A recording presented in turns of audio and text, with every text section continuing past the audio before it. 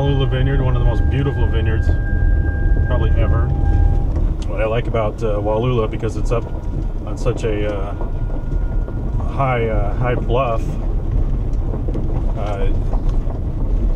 you get a bit more. The soils are not that deep, so you get a bit more minerality out of the grapes than you do, say, other areas of the Horse Heaven Hills.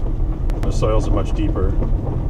You get a little more earthiness. It's a little softer, but I like the minerality that's in these grapes.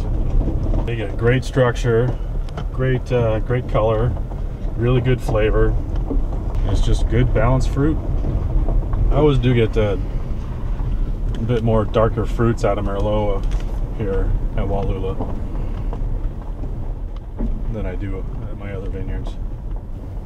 08 was a very cool year, but I think we knew it earlier on how cool it was going to be, and so we made some adjustments. Probably a little bit later this year, and so I think it's kind of it's pushed things back a couple of weeks. Here we are at my Merlot block at Wallula Vineyard. So I'm going to take some samples and see what some of the numbers are at, pH and sugars and so forth, and I'll taste along the way and see how the flavors are doing.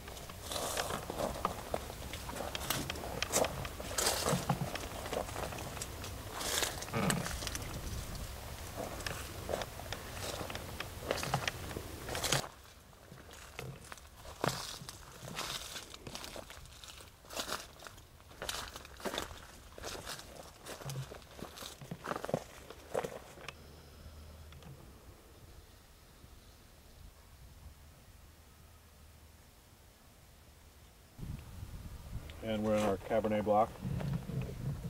It's looking very nice this year. Again, we've got some older vines that are doing really well in a tougher year. They're better suited for tougher times. And there's walking up and down these rows.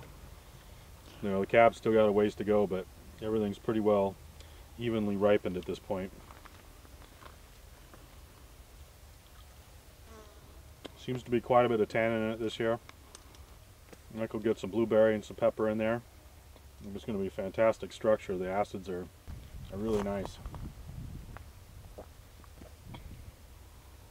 This is going to be a really big wine.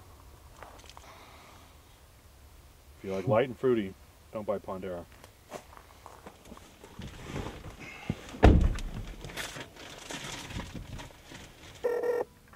Hey Shane. How you doing? Not too bad. Good to hear. Yeah. So, actually I'm out at Wallula right now. Oh, you are? Yeah, I was just checking on the Merlot and the cab, see how they're doing. Not too bad, okay. Not too bad. Gotta be really pumped if we get that cab ripe. Really be pumped about it. It's looking nice. Well, I mean, I sent the readings off just about an hour ago, but it says 22.8. Okay, good. Yeah, so that's real good. No freeze, no freeze. Yeah, no kidding. So that Merlot's at 24.5. Right. I think we're probably still a little ways out on that though. Yeah, I'm thinking at least a week, if not more. So if we get some green flavors. Yeah. So, but it'll come around. That's thankfully that's the nice thing about Merlot is it comes early, so you got wiggle room. Yeah. Yep. Yeah. So you're out there right now? Yeah. Okay. Good. So good deal. Well, let me know next time you come down, and I'll keep sending those numbers out. Okay. Sounds good. All right. Talk to you later. Bye. Bye.